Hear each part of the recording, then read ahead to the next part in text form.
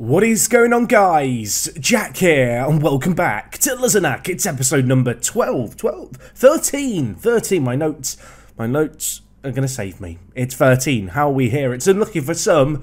No matter what happens today, it's not really going to be unlucky for us, and I'll tell you why that is. Because we have won the league. We've been promoted, just about got there with a couple of games to spare. You can see we sit on 59 points, agged in second, and well, with that, stuff's changed very, very quickly here at Lizenak. We've been offered a professional deal as a manager. Our professional status as a club has shot up to semi-pro. And, well, I am in the midst of trying to sort out the mess at the club. You can see here, in terms of players, there's one player that's on a contract. Hopefully more are going to be on a contract in the next week or two. Benjamin Gabert, the first player I was able to get on a deal, he's delighted. He's getting £30 a week. It's a little bit like getting some pocket money. Yeah, well, now he can afford to feed his family and stuff. I don't know what they're going to eat for £30 a week, but yeah, I felt like he was the first person who deserved a new deal. And, well, obviously that is going to be a quite big change for us. Now, one issue I have faced, and it's an issue that you may have faced yourself if you've been playing along with the Lizenak database, is when you go semi-pro, the board go, okay, we need no staff members anymore. So, yeah, you can see here we have kind of 1 out of 0 assistant managers, 1 out of 0 head of youth developments, 5 out of 0 coaches. This does fix itself, but it might make renegotiating some staff contracts a little bit awkward in the immediate term. So yeah, as amazing as all of our staff members are, unfortunately for us, we may run into some issues giving them, you know, slightly more significant contracts. I say that, despite the fact that we are now over our limit, I was able to give Simon Pongol a contract of £350 a week. He is still here. I've not forgotten about him, and he was another one of the players who I was immediately keen to throw some money in front of. I need him to stay. He's, you know, I feel like he is Lizenak to me at this point, is Simon Pongol. He's with me thick and thin, last year on the pitch, this year in the dugout. But yeah, as I said, there's going to be more players getting offered contracts in the next week or two. You know, if we just look at the finances, you can see we've been given a wage budget of just shy of £10,000. That feels pretty good until you realise that the leagues that we are going to be going into next year are quite a big step up. And obviously this year was a reasonably big step up, especially as a team who were going to remain amateur. But going into the French National 2, it's a league where all the B teams play. Now, the B teams can't get promoted from these leagues. So, for example, you can see here Lille have won the league, but Mulhouse, who finished 5th, because they're the first non-B league team, that they get the promotion spot.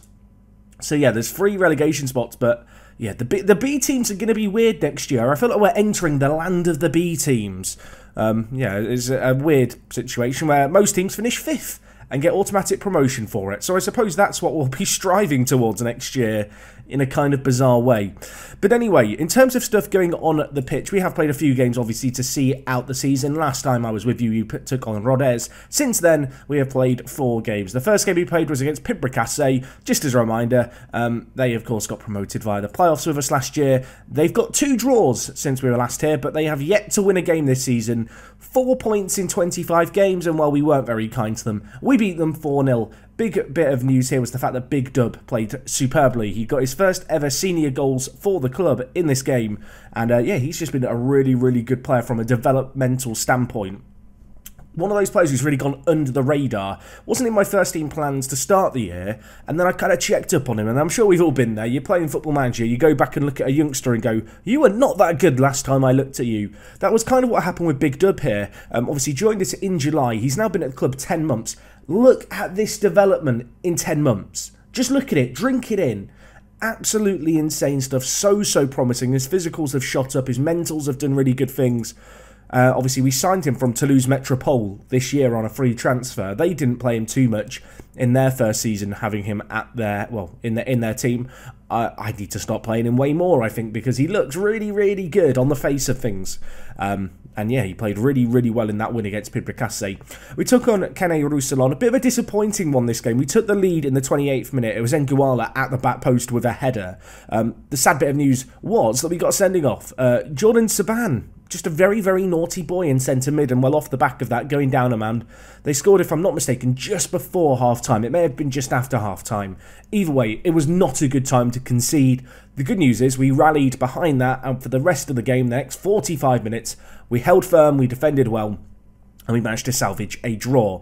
We then took on Stad Berkarau. I've never been able to say this team's name. We'll just call them Stad. Again, definitely not their name, but a 3-1 win in this one. Mbakani with 2. Great to see him get some goals to end out the season. Sadly, I did try and convince him not to retire. I begged him. I grabbed him around like the bottom of his trousers and shook at them, saying, please don't leave us, Mbakani. But no, he's said, no, I've had enough.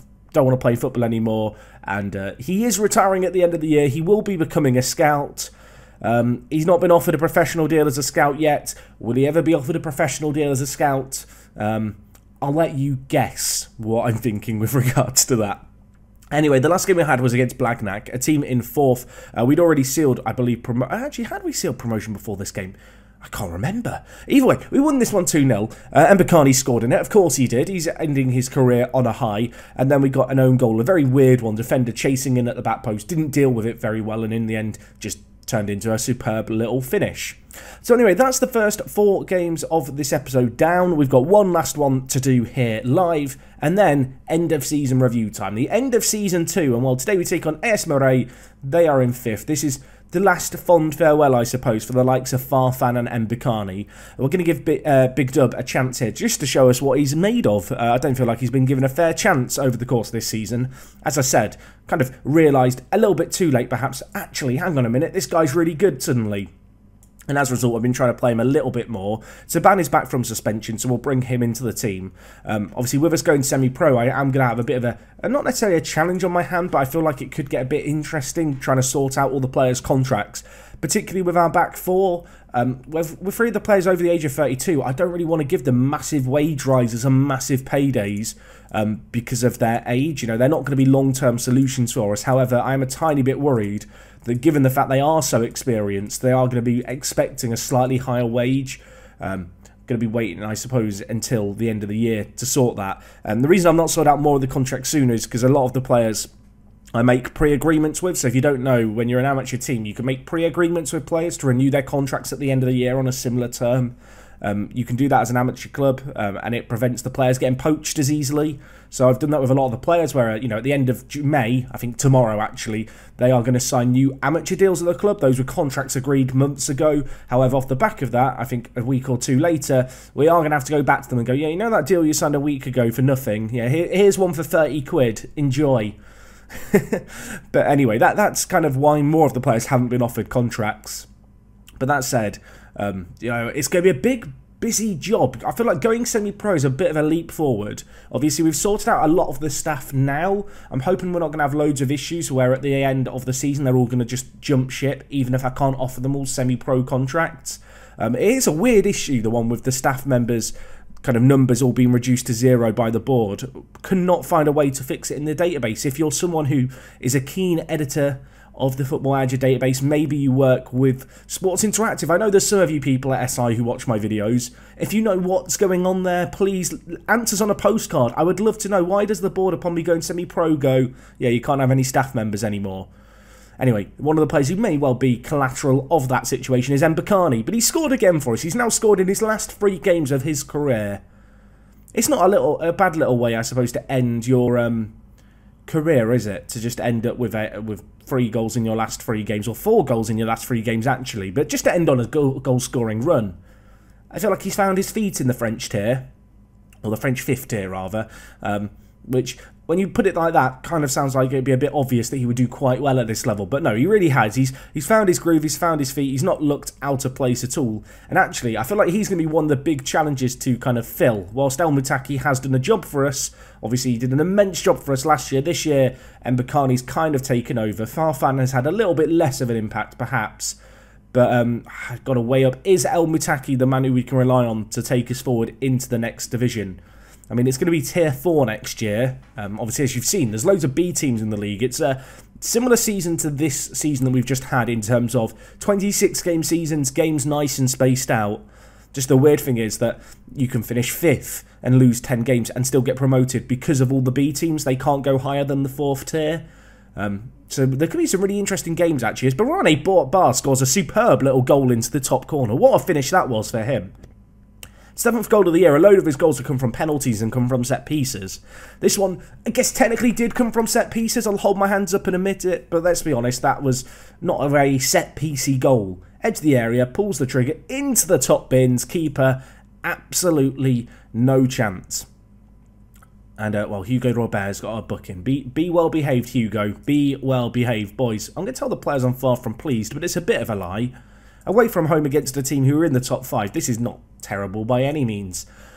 We'll see how we get on just in this second half. But we're cruising away, I feel like, at this point towards our promotion. Of course, worth noting, our new stadium is in the planning stages. A few people said, Jack, what happens if you build a stadium now and then it's not up to league standards? I've tested that in the database. The board will build a new stadium. It will happen.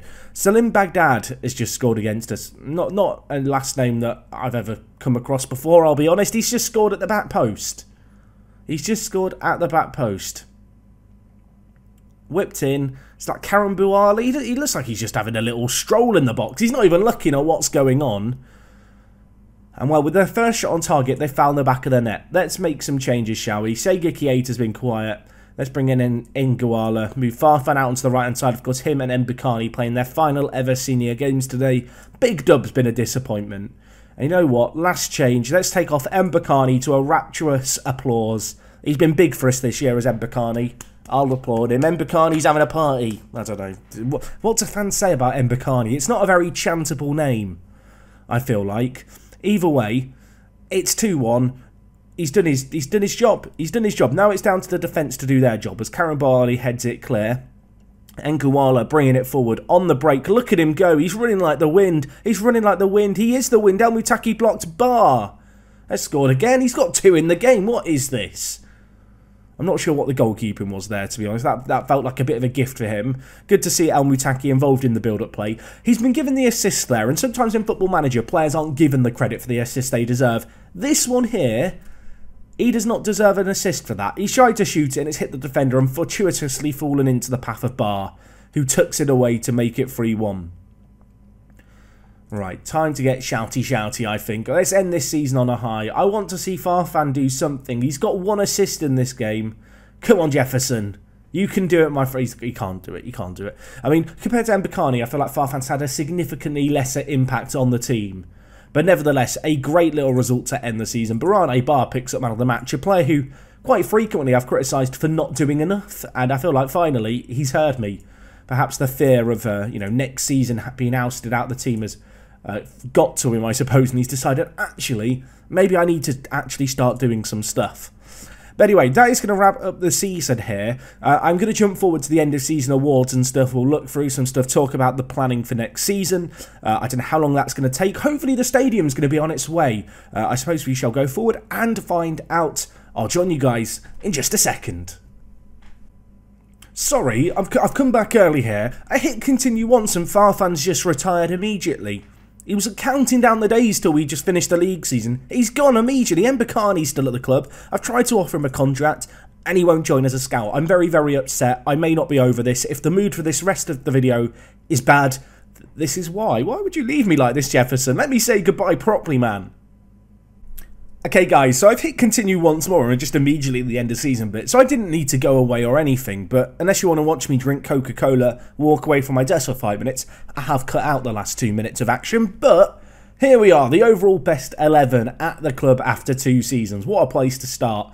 I think Gabert in goal has kind of made a fair shout for himself. Some heroic performances. Very rarely in Football Manager do you look at a goalkeeper and go, yeah, you were actually really good this year.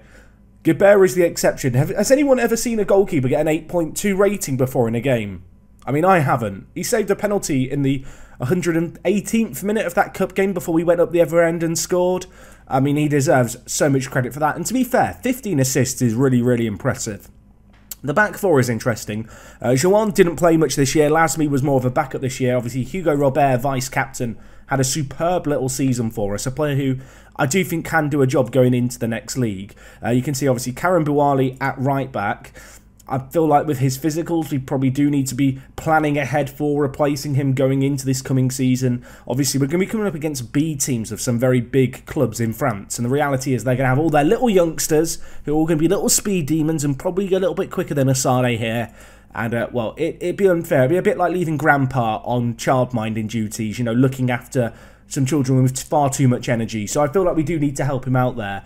You can see here, Sabana's immediately made a mark in the team. He gets slotted straight into the Dream 11 for the overall best 11 at the club, despite only playing 13 games this year. He's got a 7.73 rating, or 7.37 rating rather. Very keen to get him signed to a more permanent deal, because I can imagine there are going to be some pretty big teams sniffing around for him. I think he can do a job for us next year. A little bit sad to see Jabby here. You might be sad thinking, Jack, you've not talked about Jabby all season. Justice for Jabby. I'll tell you why I've not talked to him. He's played 2 appearances off the bench, and that's kind of been it for him. He's not even a bad player, but with the likes of Big Dub coming through, Castellan coming through, having Farfan in the team, I just haven't had a spot for little old Salim Jabby. And I mean, to be fair, to an extent, Sabana's also ousted him. You can see, obviously, Al Mutaki out on the left-hand side here. Been a great player. Again, this year, you could not really argue with his contributions. Under normal circumstances, 7 goals in 19 games would be a good little return. Obviously, a big step up in level, I think, this year. It's going to be another big step next year. I am a tiny bit concerned he's not quite improved as much as I would have hoped he could have improved. I mean, he has really, you know, jumped forward in a few areas, such as his composure, which is now up to 9. Equally, there are some of his areas of his game that have suffered.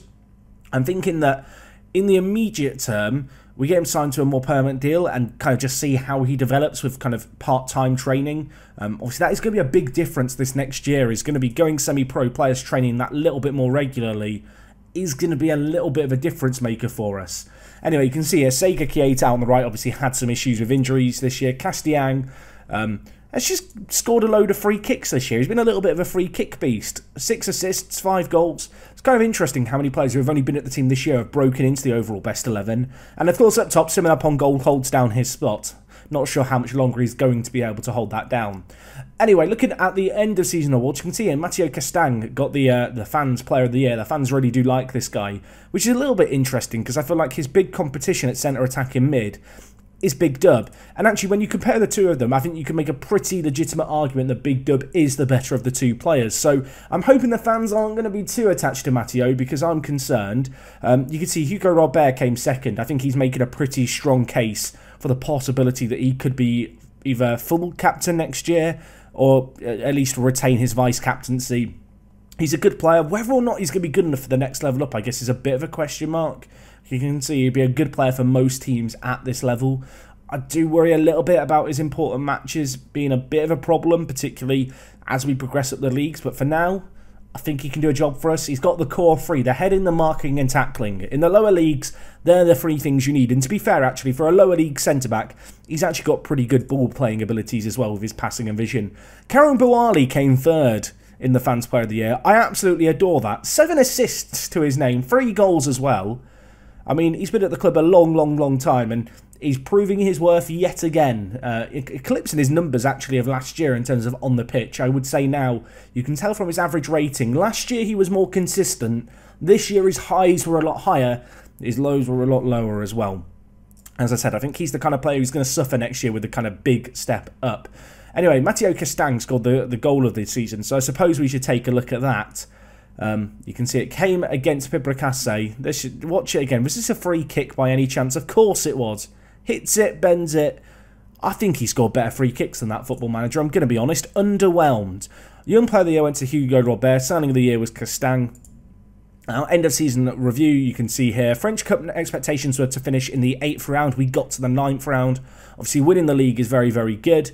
You can see here, basically, very few pundits would have been brave enough to pluck Luzenac from mid-table obscurity in pre-season and mark them out as for bigger and better things.